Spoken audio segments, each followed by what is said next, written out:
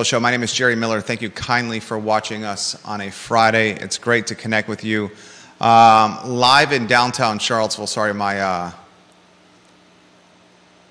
phone is blowing up with some news that I'm trying to deliver to you from the newsmaker herself.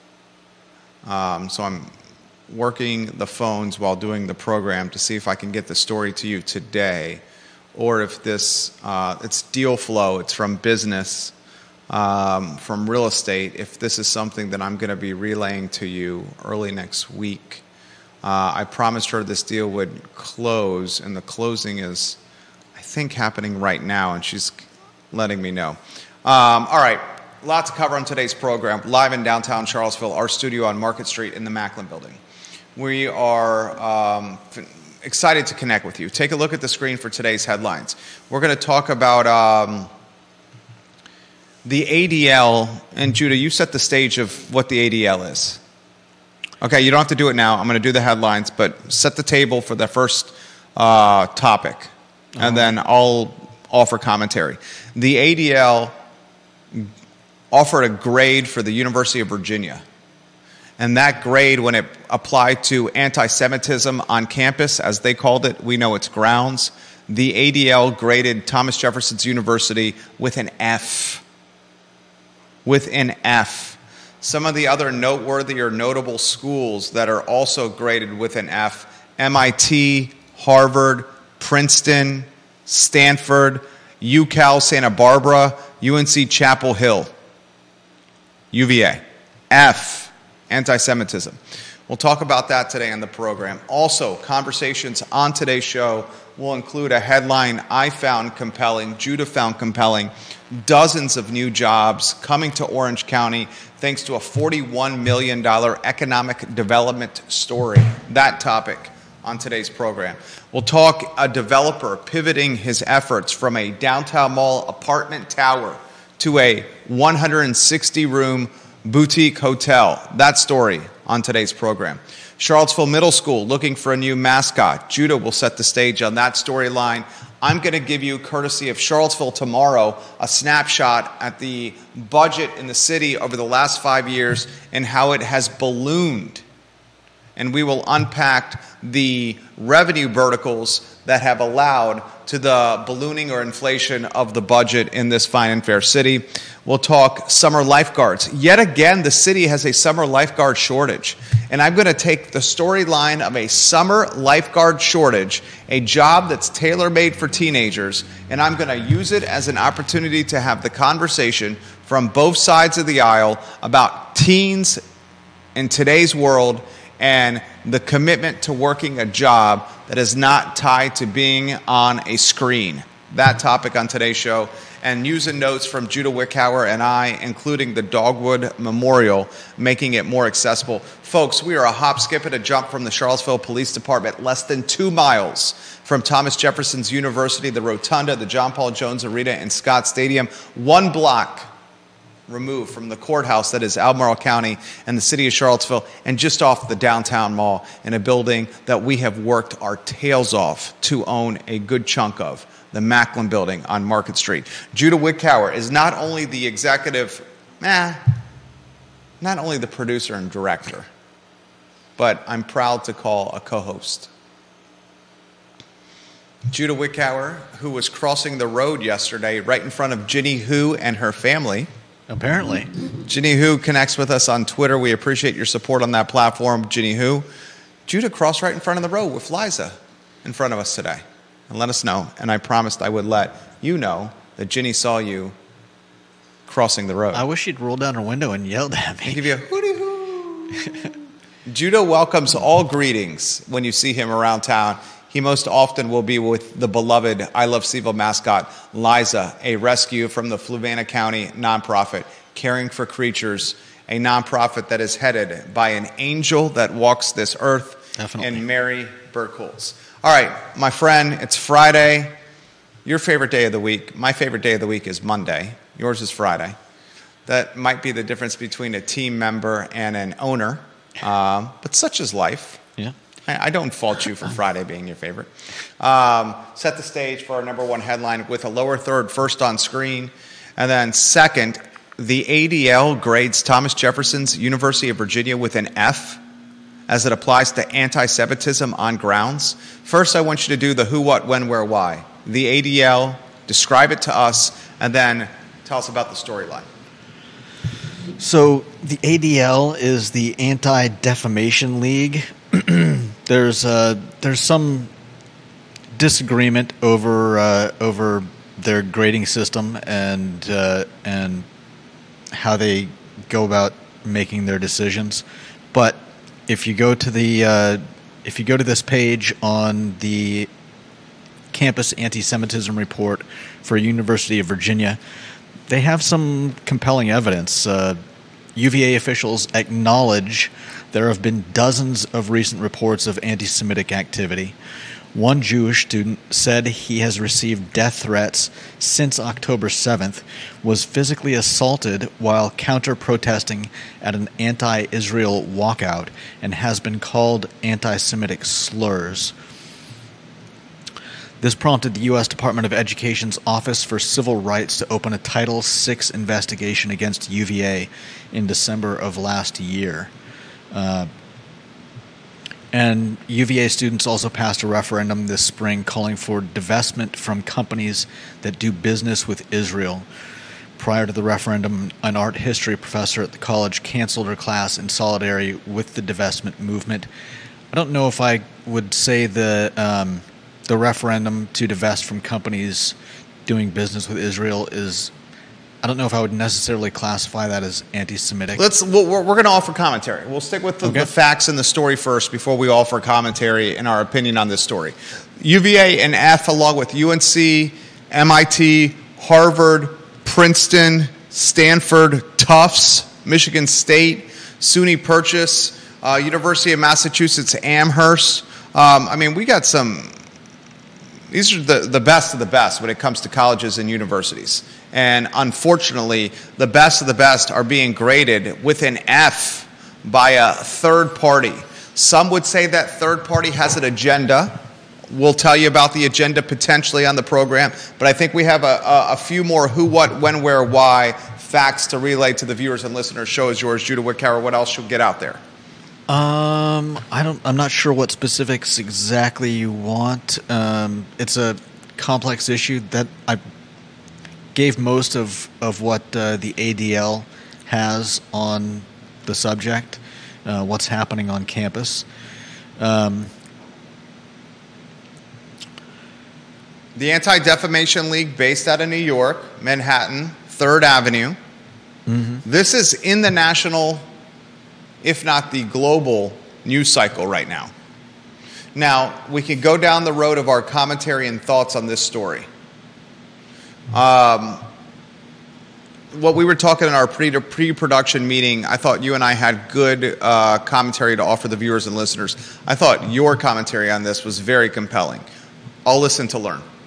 And I've learned a bit more. A lot of it's hard to not explain that this is a complex issue. There are people that are probably definitely anti-Semitic. There are people that are just against what Israel is doing in Palestine or in the Gaza and the West Bank. There are people that are, like you said, as we were talking before the show, there are people that are pro-Palestinians, but not necessarily pro-Hamas. But it's very hard to separate the Palestinians from their government, which is Hamas, who's got in their founding charter that part of their goal is the destruction of Israel and all the people there.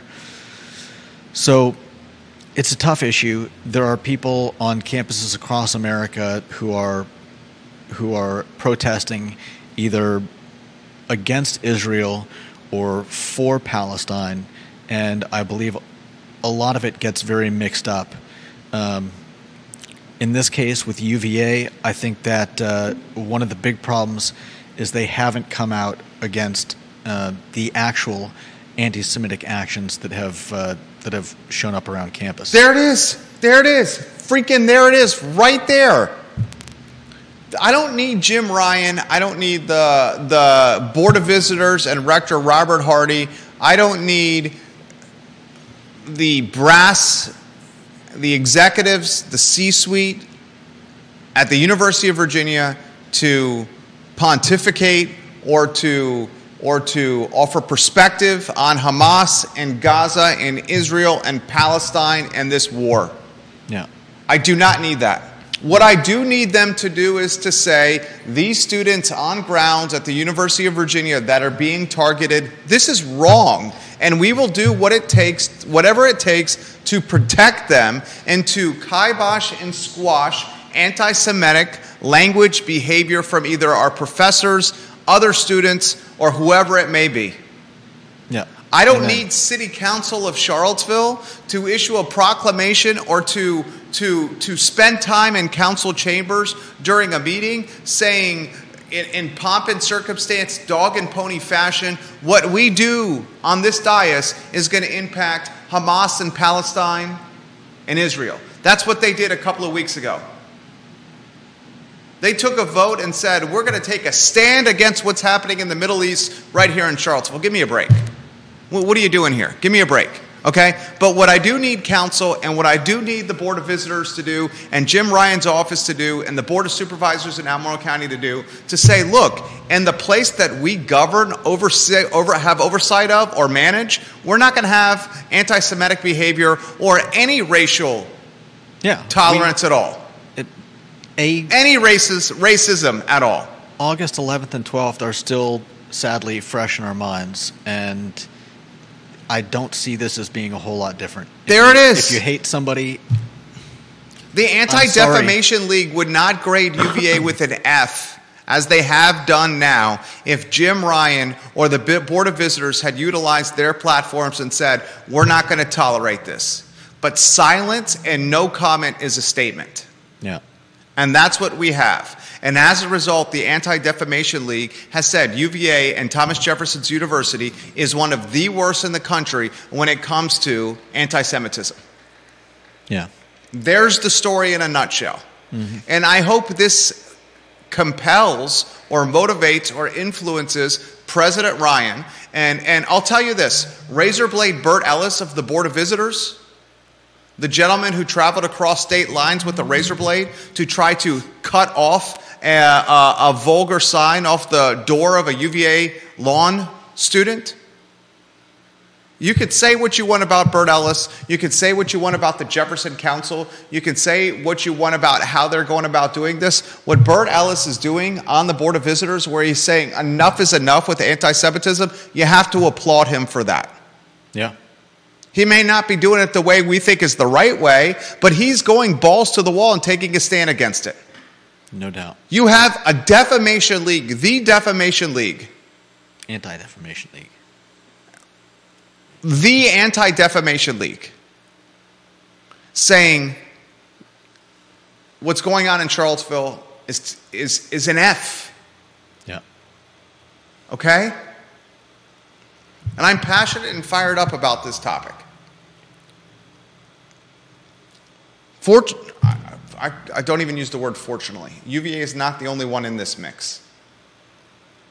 What's the unfortunate scenario is these positions of president at some of these noteworthy universities. Harvard is graded an F. Princeton's graded an F. MIT's graded an F. UVA's graded an F. UNC Chapel Hill's graded an F. Stanford graded an F. These positions of president are incredibly lucrative. You're talking $1 million of compensation with perks and benefits, well over $1 million with the fact that you include free housing and a mansion, Cars Hill, that they've become less about being an educator and the management of education and more about navigating political headwinds and trying to be as so neutral when it comes to these headwinds and staying away or out of the crossfire of these storylines, that your silence is deafening.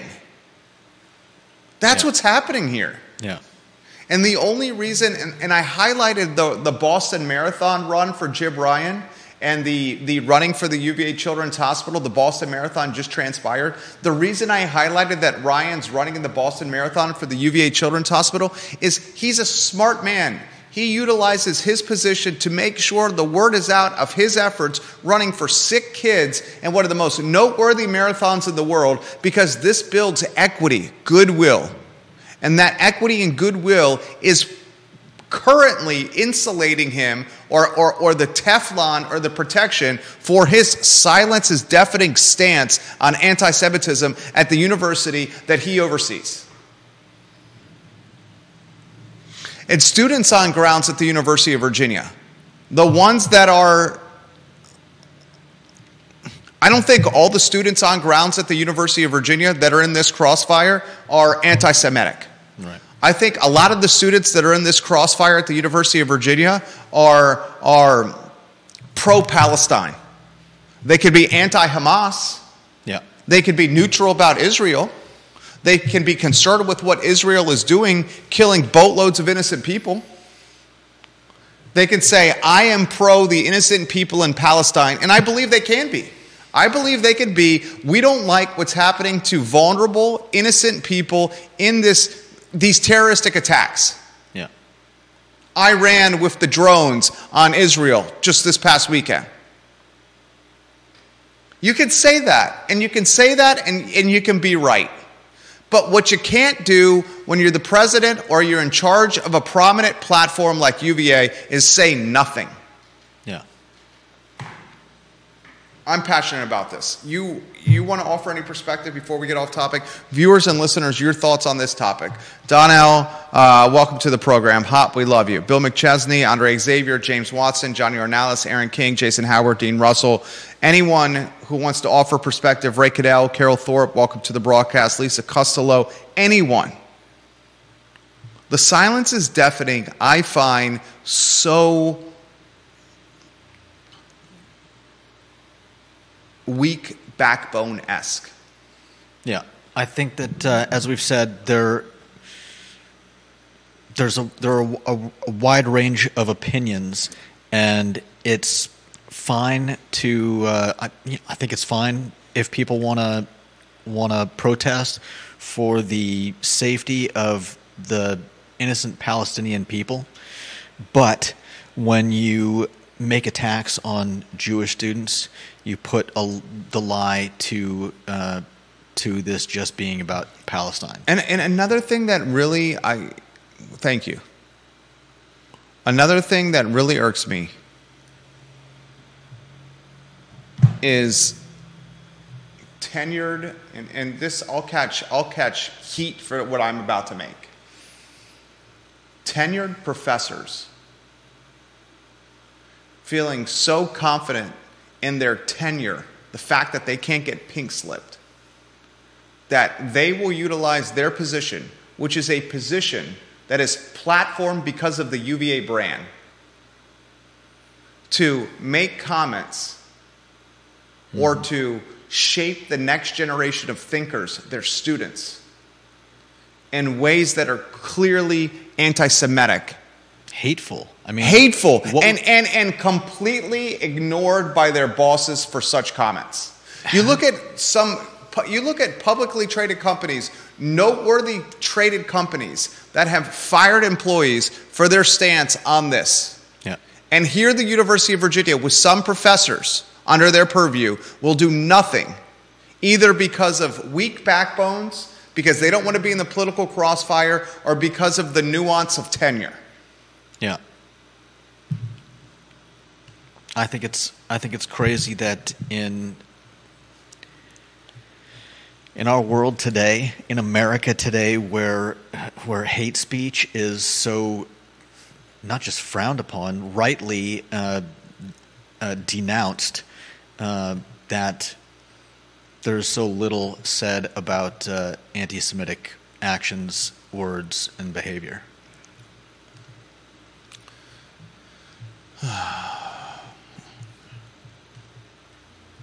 John Blair, thank you. Stephanie Wells Rhodes, thank you for watching. Logan Wells Claylow, thank you for watching. Carol Thorpe, Ray Cadell, thank you for watching. Stacy Baker Patty, thank you for watching.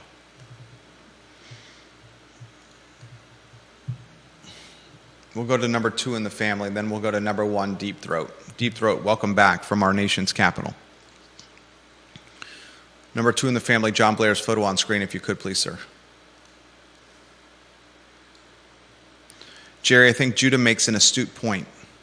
UVA is unique in this story. While a lot of these universities and questions of anti-Semitism revolve around 10-7, UVA is unique due to A12 2017. The synagogue in Charlottesville was targeted only 7 years ago. Anti-Semitism is simply much greater of a concern here than in any other area due to that fact. 100%. I'll take it a step further. We had, and I'm not going to utilize her name, we had a prominent University of Virginia official on this network. And the topic about being a Jew in Charlottesville and in Albemarle County came up after the show.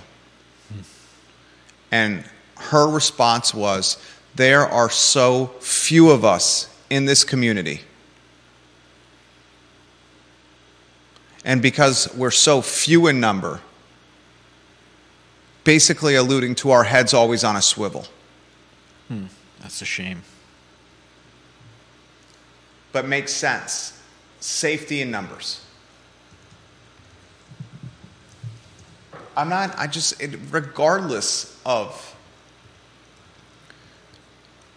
religion, skin color, or ideology, your safety to walk around the town and counties that we love in Central Virginia should be second nature. Should be obvious. And right now, that's not the case. And the president's doing nothing about it. Yeah. All right. Next topic, if you could. Set the stage for dozens of new jobs. And then we'll in fact, let's go to, before we go to the Orange County $41 million topic, let's do the budget story. I should have slid this to the 2 slot. That's on me. The snapshot of the Charlottesville City budget over the last 5 years, if you could put that lower third on screen. I'll set the stage on this one.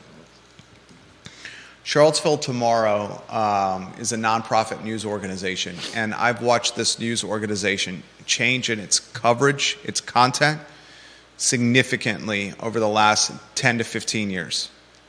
When Brian Wheeler was at this organization and his lead reporter, Sean Tubbs, was churning copy, Charlottesville Tomorrow did a fantastic job of covering hard news, in particular hard news tied to government and the cross-section of development and government. Charlottesville Tomorrow's content model has changed, and it's changed because they are now pursuing grant money from large grant providers, and the providers that are providing the money are doing so to nonprofits that cover diversity, equity, and inclusion. As a result, Charlottesville Tomorrow's content model is no longer hard news and the cross-section of real estate development and government. They, however, Charlottesville Tomorrow, in their newsletter today, which I subscribe to, released an analysis on the Charlottesville City budget over the last 5 years. I find this content compelling. Much like Deep Throat, who's back from D.C., he likes to look at data over a period of time. And that's exactly what Charlottesville Tomorrow did in their newsletter. I'm going to relay that to you and then offer my commentary. That's what this show is about. We take news, we set the table with the story, and then Judah and I offer our commentary on that table, on that hard news, and encourage you, the viewer and listener, to share your opinions and perspective on what we're discussing with that very topic. So I'm going to set the stage. Here's from Charlottesville Tomorrow. In the last 5 years, Charlottesville City's general fund expenses have grown by 25%. You should listen to this. From $189 million in 2020 to $253 million projected in 2025. It's a 25% increase in 5 years, taxpayer dollars. The general fund is where most of the city's local tax revenue goes, and it is used to cover city operations. Money is also transferred from the general fund to the capital improvement fund to cover large construction projects like stormwater pipes or a new middle school. We're about to talk about a middle school. A new middle school. What's that? A new middle school. That's what they're talking about. The money goes to capital improvement projects like the new middle school. Yeah. Some of the extra cash came from tax increases. Here are the tax increases over the last 5 years. This is according to Charlottesville Tomorrow. In 2020, the meals tax increased from 5% to 6%, and the lodging tax from 7% to 8%. 2021 unchanged, 2022 unchanged. In 2023, the real estate tax increased by 1 cent per 100 of assessed value, and the meals tax increased by 0.5 percentage point. 2024 unchanged, and in 2025, a whopping increase. Real estate tax will increase by 2 cents per $100 of assessed value, meals tax by 1%, personal property tax by 20 cents per $100 of value, and the lodging tax by a full percentage point.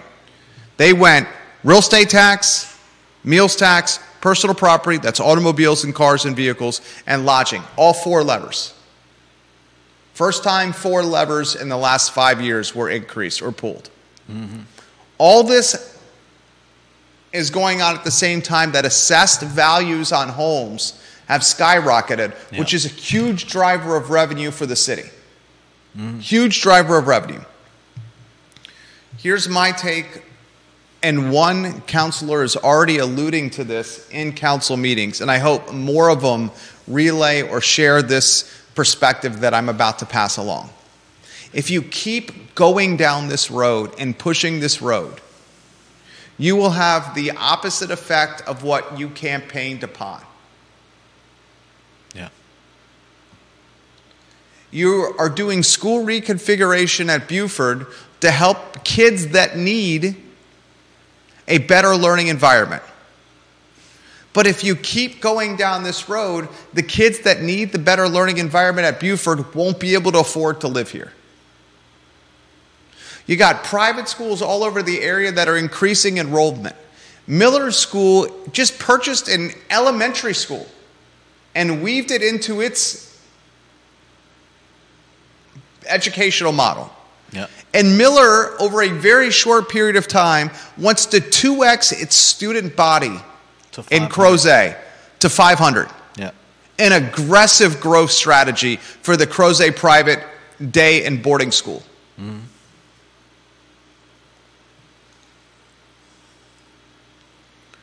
Let's get to Deep Throat, his photo on screen. Oh, God, I love Deep Throat. Get the graph that he's got on screen and in my Twitter DMs if we can. The one for, is it a new one? It's this one, yeah. He sent 2 today. Deep Throat, you've made 2 shows better today. Real Talk with Keith Smith, which we talked about, that Redfin chart you sent me, and this one. Tell me when that's on screen. He's got fiscal year 2015 Charlottesville City to fiscal year 2025 Charlottesville City change in budget lines by category. Police, fire, school contributions, health, infrastructure, transportation, management, the CIP contribution, debt service, and then he's got his own analysis. Let me know when that's on screen.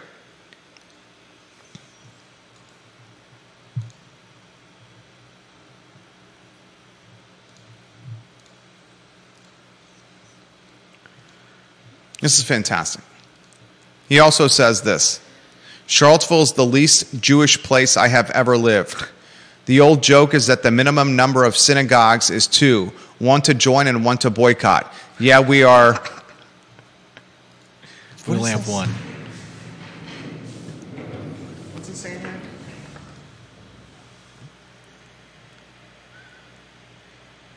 We are disputatious.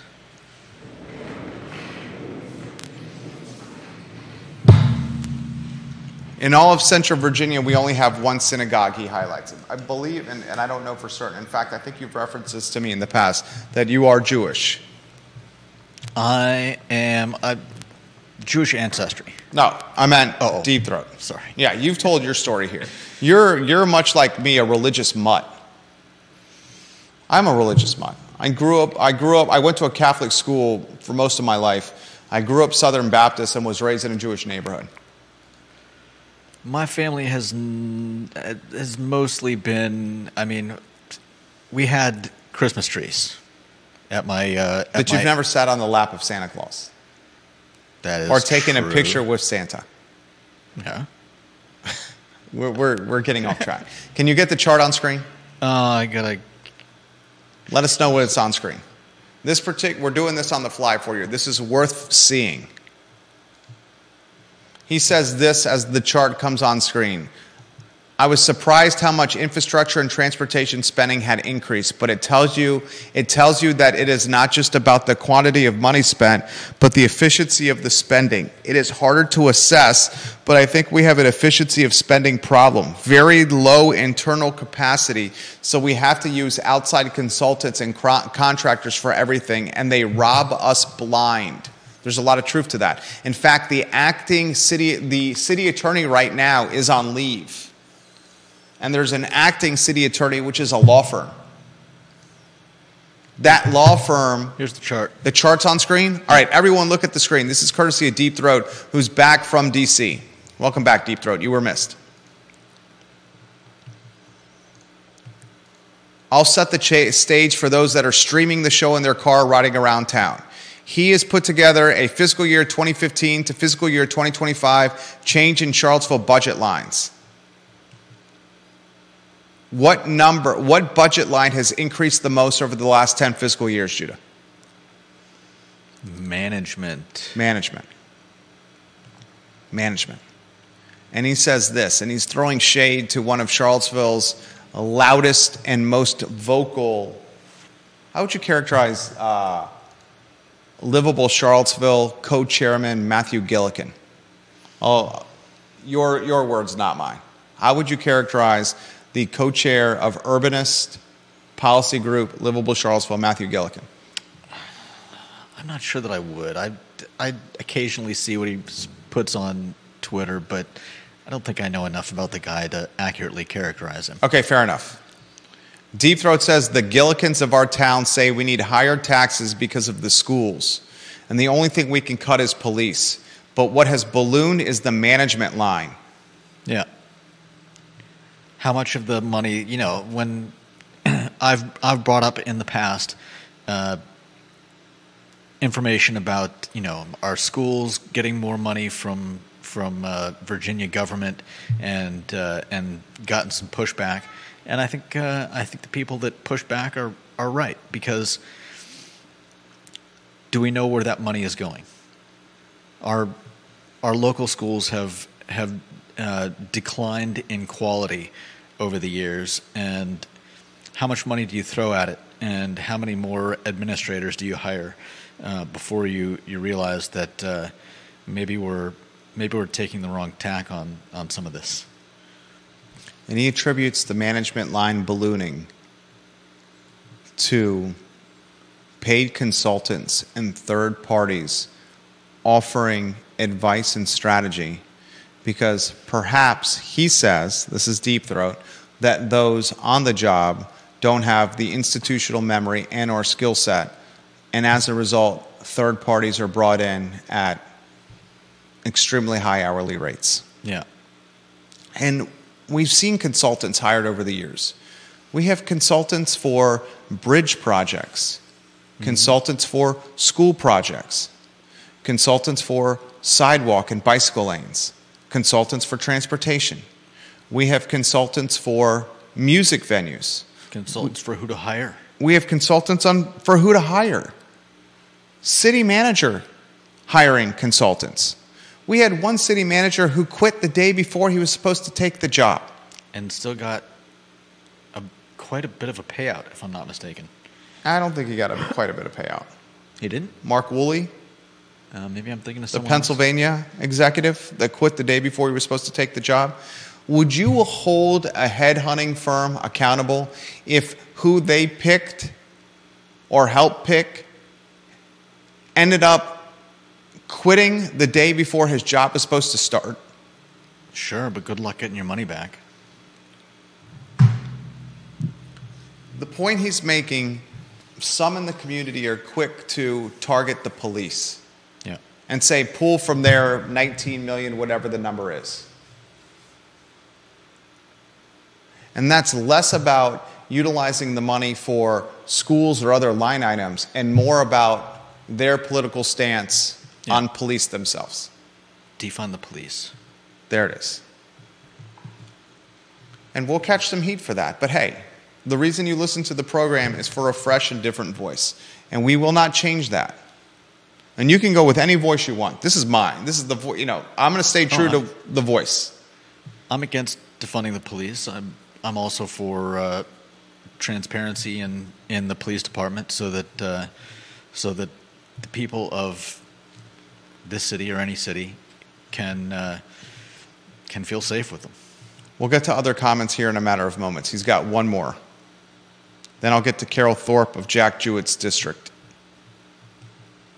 This is what he says. The school's budget is a total enigma. We spend like $4,000 more per student per year on instruction than Albemarle County, and yet the student-teacher ratios are the same. The teacher salaries in the city have generally been a little lower, and the admin count is pretty similar. So how is the city's instructional budget so much higher? I am guessing the same thing, consultants, but the budget is not detailed enough for me to figure it out. Good perspective from him. I wonder if that's by design. Did you answer your own question? Did I? Did you? I wonder if it's by design. You know the answer to that, right? No, I don't. You don't think it's ambiguous on purpose? I think it's quite possible it is, but to say that it's 100% for that reason, I can't say that. Carol Thorpe, Queen of Jack Jewett, her photo's on screen. Photos, the power ranking, ilovecville.com/viewer rankings. Earlier this week when I said bend over Charlottesville in anticipation of the tax increases, I was not kidding. On yesterday's show, we learned that Millie Joe's Coffee, and I mentioned on yesterday's show, early stage conversations with this business about potentially brokering their sale. We could not agree to the terms of us representing them to help them sell their business. Yesterday, we let you know the news that at the end of May this year, Millie Joe's will be closed forever. And the third generation owners have said it is in part because of the escalating nature of meals tax keeping customers away. Yeah. The Facebook page of UMA's had a bit to say about the upcoming taxes. Of course, this was back in March. Before the meals tax was approved.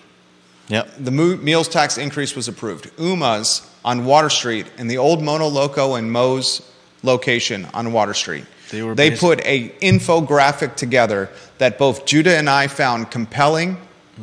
I was impressed with the graphic design work. Yeah, very much so. A lot of the stuff that we do, I was impressed with the product that they produce. They spoke of the vulnerable nature or the damning nature, maybe that's a better word, of increasing the meals tax. That was prior to the green light vote, yes, to increase this tax lever. That was, I think, when it first started entering the conversation. Meals tax was increased. Guess what? UMA's is for sale. Yeah. You now have businesses in the market in the city, Millie Joe's Coffee Roasters, saying, we are closing our doors in part because of this. UMA's, a month prior, roughly, to this vote, saying, don't do this, it will hurt us. Right after the vote was approved, they announced they're selling their restaurant. Yeah. And not only selling, but moving to Philadelphia out of the market. This after investing hundreds of thousands of dollars and, most importantly, their time over a very short period of time. There's B. Haluska again. Brian, hello. He looked over to us. Did you see? He was staring you down. He's looking at us. I think we should play a game. It's almost like, where's Brian? Right. Someone's got to be telling them every time. Yeah. He's like, dude. Like, they talk about you when you walk by. You got to stop walking by I Love CVille. We're going to do this every time. We should be like, it should be like a drinking game. Anytime Brian Haluska walks by, we have to take a shot on the show. Ooh. Too early? I don't think my wife would approve of that. Anytime Brian Haluska walks by, we have to do something like 10 push-ups or 20 push-ups or a bunch of jumping jacks. My point is this, before I get off topic. We'll be ripped. Before I get off topic even more. They're not only lobbying against it, they're potentially closing. They are closing in part and selling in part because of it. I mean, this is a great line. I'm on the UMA's Facebook page, and anyone can find this on the UMA's Facebook page. Yeah, part of what they have to say is, are you one of the people that complain on Reddit about it being too expensive to eat out in this town? Are you one of the people that complain to your boyfriend, girlfriend, waifu, mother, brother, sister, cousin, friend about it being too expensive to eat out in this town? Great news. The city wants to make it more expensive to eat out in this town with a proposed increase to the meals tax. And, yeah, I mean, that pretty much says it. You know what the crappy part about this is? As these businesses close the door, the city gets less revenue. It's not seeing the forest through the trees. Yeah. When we're in the landlord business, 24 tenants on our roster, 24. Mm-hmm. There are many years that go by with our tenants where I choose not to use the 5% escalator that's in the lease. Yeah. Many years go by where I do not use the 5% escalator. And I do it in part for a number of reasons. Reason number one, as a thank you to our tenants for being on our roster and taking care of the place, I will say to them, hey, I appreciate you being on our tenant roster. You've done a great job of paying on time, and you've taken care of the place. I'm going to bypass the increase. Number two, we also realize that escalating rents year after year after year after year will lead vacancy. And 1 month or 2 months of vacancy can never be recovered by a 5% escalator. Right. It's good business. It's good business for us, and it's good business for our tenants. And it breeds goodwill. Mm-hmm. Next topic. You want to set the stage on the Orange County one, please? I skipped over that, and I apologize. Can you set the stage on that, please? Bill McChesney has this to say. If you can get Mr. McChesney's photo on screen, ilovecville.com/viewer rankings. Mr. McChesney is the mayor of McIntyre, number 15 in the family. He says, guys, they had 3 or 4 consultants for the Belmont Bridge until they came up with the lame 2-lane configuration we have now. They totally blew off the underpass design like was implemented on Roosevelt Brown Boulevard. Too high a cost, they said, but once the railroad went over the railroad, would be responsible for the maintenance. Talks about the consultants in the bridge. He's been around here his whole life. There goes B. Halusk. Should we do 20 push-ups? We'll figure out something to do on Monday. All right, set the stage for Orange County economic development, please. Dozens of jobs coming to Orange County. Governor Youngkin announced just yesterday that a company called L3 Harris, one word, will invest $41.2 million to expand its Aerojet Rocketdyne facility. The investment is said to include new facilities, equipment, and tools, and it will also reportedly create 80 new jobs over the next 3 years. That's significant. Yeah. That is significant. L3 Harris is an American technology company, defense contractor, and an information technology services provider that produces command and control systems and products, wireless equipment, tactical radios, avionics, and electronic systems, night vision equipment, and both terrestrial and spaceborne antennas for use in government, defense, and commercial sectors. Seeking rocket scientists. in Orange County. Yeah. You wouldn't otherwise think Orange County. Or would you think Orange County's close proximity to Rivanna Station and northern Albemarle County? That's what I would say. Maybe that's what it is. Rivanna Station, Donna Price, former chairwoman of the Albemarle County Board of Supervisors, now on a retirement extravaganza, Donna Price. She said on the I Love CVille Network in months past that Albemarle, the jurisdiction, buying the land from Wendell Wood to create a spy Disneyland in northern Albemarle was the second most important economic development commitment the county has ever made, save the University of Virginia. Wow. Dozens of new jobs with the opportunity of 80 plus was the number, is that right? Yeah, 80 plus. Through a $42 million, was it? 41.2. $41.2 million economic development commitment. Yeah. Fantastic news. You're hearing that first here on the I Love CVille show. Okay, let's get to the Lifeguard story. We might save the downtown apartments pivoting to a 160-room hotel to the bottom of the show, and if we can't unpack that, as well as we should, we can bring that to Monday's program. This story, I think, is a microcosm of so much. The city of Charlottesville, again, is short summer lifeguards. Yeah. Again. Last summer and the summer before that, public pools were closed because they didn't have enough staff to protect those who went to the pool. Again, on a 50-degree afternoon in April, the city is saying, we don't have enough lifeguards to protect or staff these pools in the city.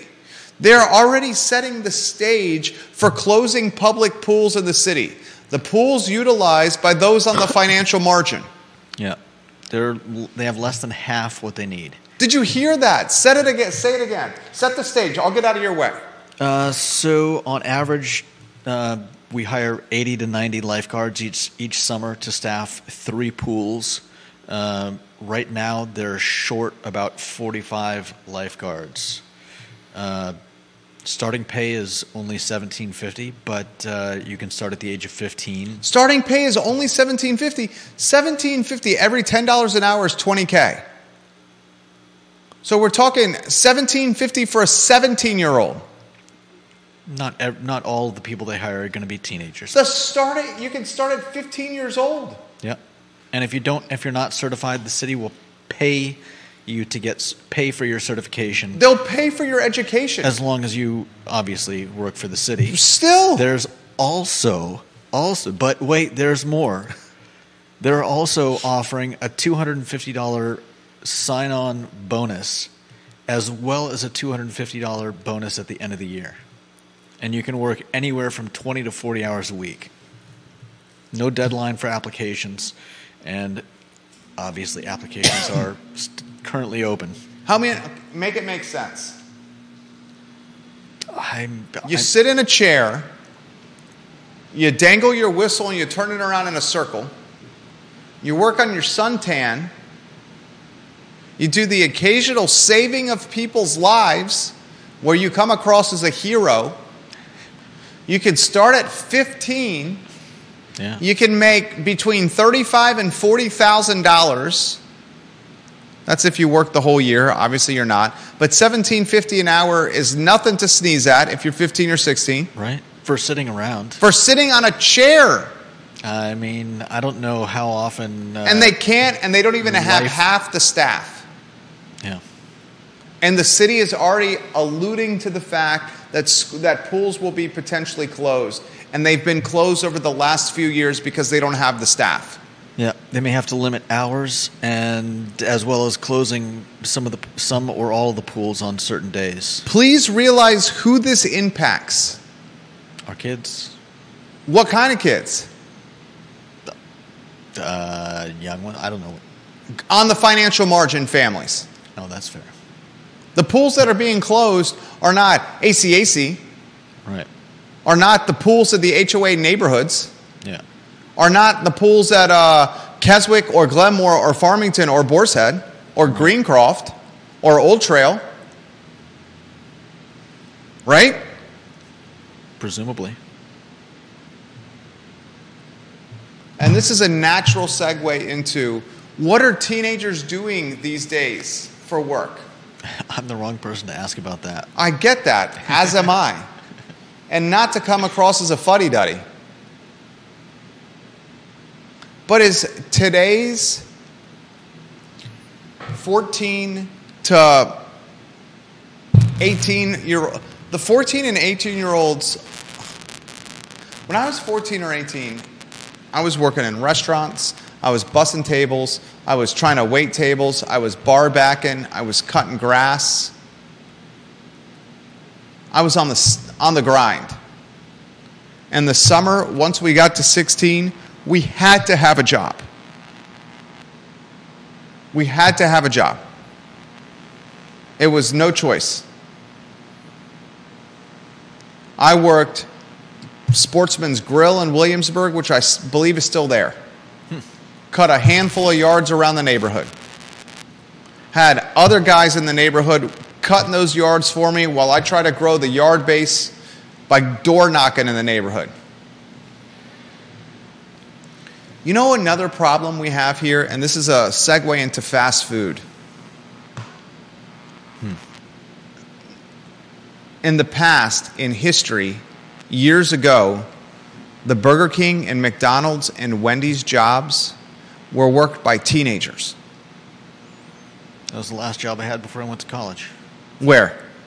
Mickey D's. McDonald's. They were worked by teenagers. You look at the Burger King, the Wendy's, and the McDonald's of today, and they're worked by grown-ass men and women. And these grown-ass men and women are using fast food jobs to try to make a professional living. And as a result of that, the minimum wage or the living wage or the wage paid to these grown-ass men and women at McDonald's, Burger King, and Wendy's has gotten so high that the prices offered at these restaurants, at these fast food places, have basically become like dining out at a sit-down restaurant. Go to Chick-fil-A. Chick-fil-A's figured it out, whatever the hell they're doing. Chick-fil-A, look at who's working at Chick-fil-A. Have you been to Chick-fil-A yet? You went once. You got a pup and a cup for Liza the dog. Yeah. Judah's been to Chick-fil-A once in his entire life. Anyone who goes to Chick-fil-A, I am a social voyeur. I love to study human habit and human behavior. A social voyeur. And as I'm looking at human habit and human behavior, at Chick-fil-A, I see teenagers working all over the restaurant. All over you see teenagers. It was a teenager, I believe it was a teenager who took my order when I went there. Well-trained teenagers that are willing to stand in a parking lot at a drive-through lane, inhaling exhaust, taking orders to expedite the drive-through lane, in-person conversation with people in cars taking their order on hot asphalt, freezing cold asphalt, or in the rain. Yeah. Now compare and contrast it to the Wendy's, the Burger King, and McDonald's. That ain't happening. Right. Yesterday I encouraged you to watch a bus with Charlottesville Albemarle Transit run or drive around the city or Albemarle County. When you see a cat bus, I want you to look in the windows of a cat bus. You too, Judah. And I will bet you that bus is less than 30% capacity. Every bus I see, and this is, I know, an eye test, but hey, an eye test has some value. Less than 30% capacity.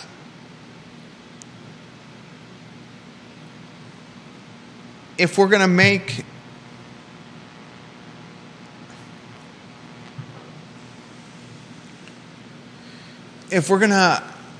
utilize compensation as the sole driver of filling vacancies, then we're going to price out the customers that those vacancies when filled, serve. I'll say it again. If the only solution we have for finding a bus driver is to pay them $75,000 in total salary, benefits, training, human resources, total package. 8 drivers, $600,000. We called it on yesterday's show. We covered it on yesterday's show. That's not saying they're making $75K. Right. And if part of that is training and certification and all that, then we might see a drop in that number for those people in the following year. Right. My point is this, though. But if it's that level of financial commitment, it's going to come from the backs and the rooftops of those that need the buses to get around. Yeah. If the only way we're going to be able to afford lifeguards in the city of Charlottesville to go from a less than 50% occupancy for those stands, those lifeguard stands, is to take them over $20 an hour in compensation, the people that are going to go to the public pools, they're going to be the ones that are taxed whether they know it or not for these guards. Yeah. And they're not even going to show up to the pools because they won't be able to afford to live here. If we're going to need $60 or $70 or $80 million for Buford school reconfiguration, and it takes 8 or 10 years to get that school reconfigured, the folks that we're trying to help today won't live here tomorrow. Right.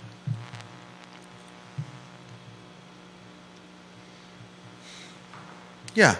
McChesney says time and a half on that $17 is $25.50 an hour if they're working overtime.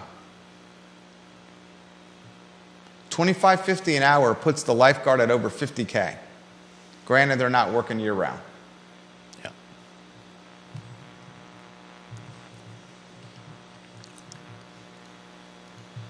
Oh. All right. We're going to save the downtown mall apartment tower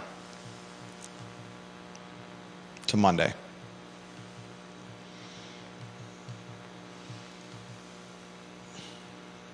Albert Graves, thank you for the retweet.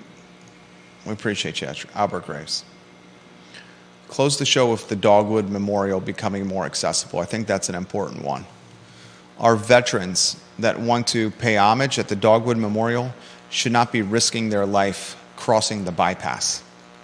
Right. Playing Frogger on the bypass.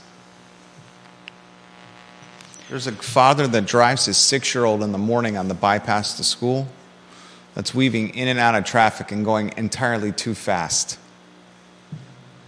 And you're looking at him because we're running late. Please don't play Frogger on the bypass.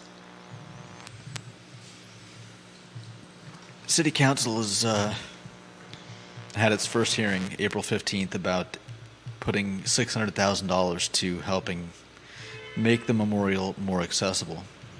And I don't fault them for that. I think this is obviously something that should have been thought about. It should have been part of the plan for the Dogwood Vietnam Memorial from the beginning. From the beginning. And it's sad that it wasn't, but many of the veterans that was not the fault of anyone currently on City Council. Many of the veterans are Jim Carpenter highlighted this. Jim Carpenter has been a huge champion of making the Dogwood Memorial more approachable and accessible. He said many of the veterans that go to the Dogwood Memorial are having a difficult time walking. They're elderly or were injured in war. Or in wheelchairs. And he's like, they're crossing streets and going up hills. I wouldn't want to try to get there from anywhere that I've seen. And we're physically capable. Yeah. Seriously. You should. I'm not saying you have to do this. If you have an opportunity, maybe it's this weekend, maybe it's sometimes. Go try. With Liza. And tell us what you find. And this guy's got the balance of a billy goat. Of a bobcat. I've seen Judah, he's got the balance of a ballerina. It's impressive. I don't know about a ballerina. You know you have good balance. Yeah. Well, I'm short. You know, they say weebles wobble, but they don't fall down. What did they say? You never heard of? You don't remember Weeble Wobbles? No. They're little toys. They're almost like large Lego people, except they've got a weighted base that lets them, you know, go back and forth like that without falling over. And there was an ad jingle. We should do that show on ads. Yeah, Weebles wobble, but they don't fall down. What are you doing this weekend? Any plans? Oh man, I'm thinking about seeing if my mom wants to check out the symphony. I really like When they come on today, mañana. I really like Ravel, and they're doing what sounds like a very interesting version of Bolero. So, who knows? We'll see. Let us know how it goes. If I go, I will. The refined Judah Wickower. I like it. I'll be at a Little League baseball field. We have Little League pictures. We have a baseball game. We have some squash that will be played. Maybe a family lunch at either a dairy market or a local brewery. I'm frankly a huge fan of Riverside on High Street. I am as well. Should be a good weekend. He's Judah Wickower. He's not just the director and producer of the talk show. He's the co-host. He's a good man. My name is Jerry Miller. It's the I Love CVille Show, where all we want to do is be the water cooler of information for the community. So long, everybody, and thank you for joining us. Have a nice weekend.